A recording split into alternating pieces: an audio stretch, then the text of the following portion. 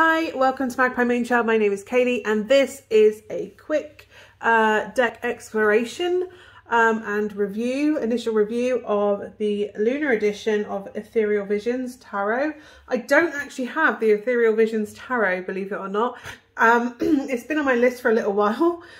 So when the Lunar edition came up, which is much more in my colour palette and aesthetic, that's when I decided to have a look at this deck. I really do love Art Deco artwork. The Renaissance Tarot is a little bit different, but there's kind of Art Deco elements to it. I've seen Art Deco on Tarot of Unknown Shadows, I think it was. But yeah, let's have a look at this one. So I do love the artwork of the Ethereal Visions, but I think because it's a mass market, I can kind of get it at any time. But this is actually the indie version, the indie Lunar Ethereal Visions. I backed the Kickstarter. So the sticker that we get as part of it, I think it's a sticker, yeah, it's a sticker, is the moon card from this wonderful deck. So that's going straight into my tarot teachers course, because I'm running a tarot course in January, so that's going to go straight in there.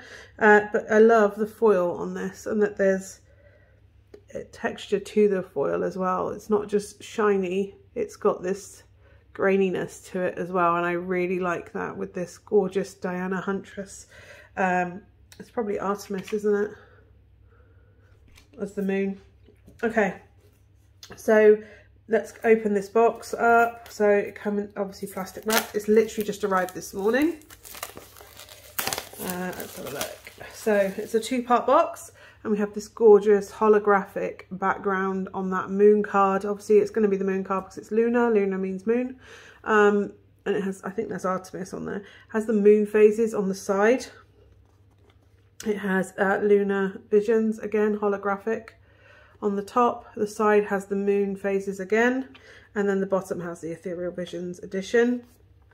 On the back, it has the website, so Ethereal Visions Publishing, and then obviously the website. This deck was brought to life on the 11th of March 2021 by the amazing support of Kickstarter backers, and it is an exclusive edition of 1,500 of these. So it's by Hughes. So let's take the two-part box apart. It's nice and tight, but it's secure in there. So if I just pop that to the lid to the side a little bit, and then we will have a look in this gorgeous December grey day light with my spotlight over that way direction by the computer. So yeah, we have, oh my goodness, so we have this gorgeous holographic edging on the deck. The back has this gorgeous matte silver printed, is that printed? Yeah, I think so, printed silver moon design, reversible design as well, which is important because some decks don't have that. The booklet I will get to in a moment. I'm just going to go through the cards first of all, and then we will go through the booklet after. So we have the full, and again they have the edges have these gorgeous holographic foiling on the edges of the actual images. So there we have the Fool. We have the Magician.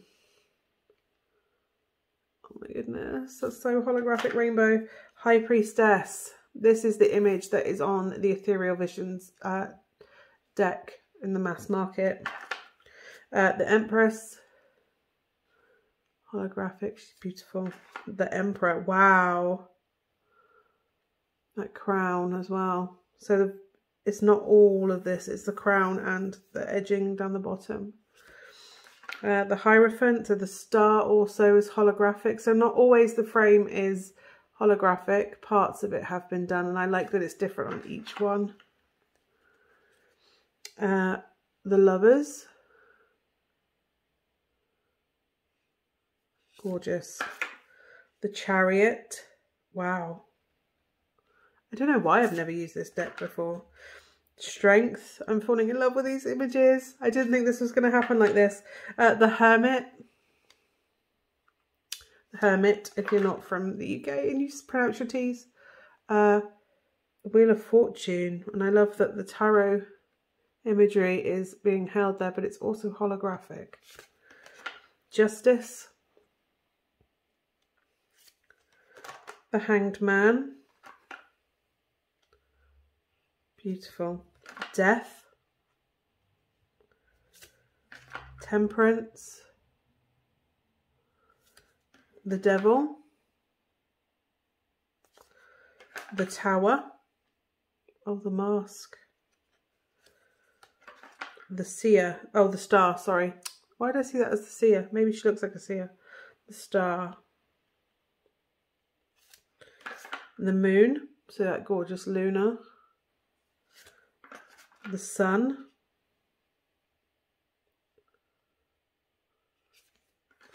Judgment. And the World. And we have Fate. And agape. Sure there's a meaning for that. I'll have a look in the book. And then we have the King of Cups looking like Kurt Russell as Santa in the Chronicles, Christmas Chronicles. I like it though. I'm not mad at that Santa. Queen of Cups. The Knight of Cups. The Page. Sorry, it's the tail end of a chest infection. The Ace of Cups. The Two of Cups. The Three. The Four. The Five. I like that the borders are all different too. The Six. The Seven. Again with that mask.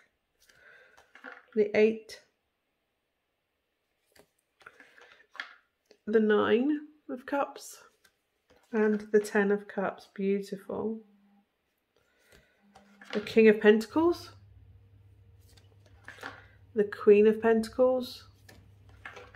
The Knight of Pentacles. The Page. The Ace of Pentacles. The Two. Dancing on a lemon skate. Three of Pentacles. The Four. The Five. Six. Seven of Pentacles. The Eight of Pentacles. The Nine of Pentacles. The 10. The King of Swords. Wow. Wisdom. The Queen of Swords. The Knight of Swords. And the Page. The Ace of Swords. The Two of Swords. The Three of Swords. The Four of Swords. The Five. The Six. 7. The 8. 9 of Swords. And the 10 of Swords. Such a painful image. And then we have the King of Wands. The Queen. The Knight of Wands. And the Page. And then we have the Ace of Wands. The Two of Wands. The 3. The 4. The 5. 6. 7. 8. The 9 of Wands and the 10 of Wands. That's the last card. They're quite thin. I think they're plasticky, but they bend and they pretty much stay a little bit bent, but let's see how they go with the riffle shuffle. They're still quite heavy, even though they're thin cards, so I would suspect that they maybe have plastic as part of the cardstock. They riffle quite nicely together, actually. I have a friend who cries every time I do this on one of my lives with the riffling of the cards, but it's a fun way to get the energy into them. And one day I will get really good at them and be able to flick them back the other way. Oh, nearly. So that's them as a riffle shuffle. As you can see, they have bent ever so slightly, but with a little bit of a pull back the other way, they are fine. Hand over shuffling, they are not sticking, they are not clumping, they are just moving. Wash wise, they kind of move quite smoothly against each other. It's not slick like a deck of playing cards, but you can move them over each other. But they're not overly sticky, they're not clumping. I can pull one card off separately quite easily. So to me, they're not clumping. They are, I want to say traditional tarot size, but I want to say they're a little bit wider actually, but they're probably wrong. Let's get a Rider-Waite Smith. Nope, they are slightly larger and slightly wider than a traditional tarot card. So they are slightly larger, same proportion, same ratios, but yeah, slightly larger. That's not a bad thing. I mean, obviously that's not a problem for me because I have quite large hands, but yeah, if you have small hands it might be. Although it's not that much bigger. If you can handle that deck, the other deck or an Oracle deck, you'll be fine. So let's have a look at the booklet. So we have Ethereal Visions Lunar Edition. Dedicated to my loving wife, Hope, without whom this would not have been possible. Your laughter makes each day worth living. That's beautiful. And then obviously the details. Kickstarter. And then we have the introduction. Tarot as a portal. Cleansing your deck. Getting to know your deck. Shuffle your deck. Spreads you can use. Random notes and thoughts, the major arcana, and then it goes into this black and white image of the major arcana cards, starting with the Fool. Has the astrological correspondence, a description, and then keywords of the reversed and upright meanings. And that's the same through all of those major arcana. There is a description of fate there, so the void of space being its astrological correspondence, and then obviously the aspects, the keywords there. And then we have a gape, astrological correspondence, asteroid belt. So yeah, it's again got the keywords of unconditional love. Oh, I like that. So there's a description, the keywords and the reverse meaning there. And then the minor arcana, you have the Suit of Cups, and it has all the correspondences there. And then it just has, it doesn't have an image of the card, but it does have a description, keywords, and the name of the card for each of them, and that is through the whole way through. So it does the courts first and then goes ace to 10 for each of the suits. And then we have at the end of the wands, we have the lunar spread, so a tarot spread there for you to try. And then, oh my god, I love it when they do this, a notes section at the back of the book. At the end of that read, that spread, so you can make notes on the spread. That's amazing. The Finding Balance spread, and again notes at the end of that.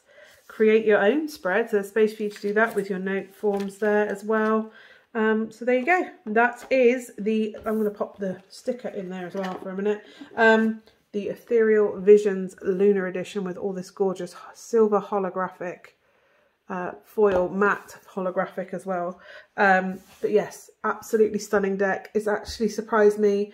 I'm going to go and have a little play with this now. Thank you so much for watching. If you have any questions, as always, questions down below. I will try and get back to them at some point. But thank you so much for taking the time to watch this, and I will hopefully see you again soon. Bye for now.